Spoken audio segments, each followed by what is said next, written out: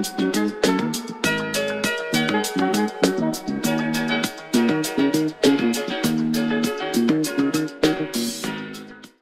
everyone, welcome back to another video. Today I'm going to showcase my OBS settings to get the best quality out of your recordings with ease. Feel free to pause the video if you think I'm going too fast at any point. Okay, so first you want to create your scene with a display capture. So over scenes, click on the plus button down here and then create a scene and name it whatever you want. And underneath the sources on this scene, you want to create a display capture, and then it should show everything that your screen is showing. It's basically just the most basic source. And this is what I use to record, and that's all you need for the display capture. Now I'm going to go over to my microphone settings.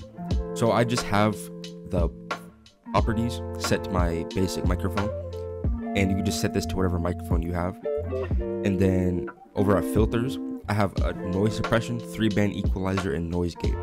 Noise suppression, I have it set to RN noise, good quality, more CPU usage. You can also set it to this, low CPU usage.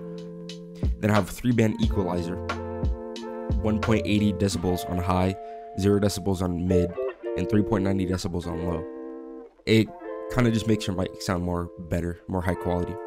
Then I have a noise gate, negative 53 decibel close threshold, negative 29 decibel open threshold, 25 millisecond attack time, 200 millisecond hold time, and 150 millisecond release time.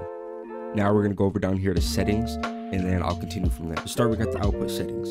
With output mode set to simple, video bitrate set to 2500 kilobytes per second, audio bitrate at 160, encoder set to hardware, INVEC H264, and encoder preset as slow good quality.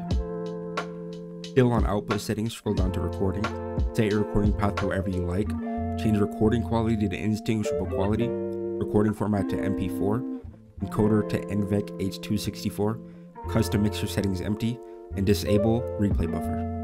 Now down to audio in general, set sample rate to 48 kilohertz and channels to stereo. Now down to video, I have base canvas resolution set to 1920 by 1080, output scale resolution set to 1920 by 1080, and common FPS value set to 60. Everything else I have is set to default settings. If you need help, you can join my Discord server in the link in the description below. Make sure to subscribe so we can hit 2K by the end of 2023, and comment any video ideas you have below. And yeah.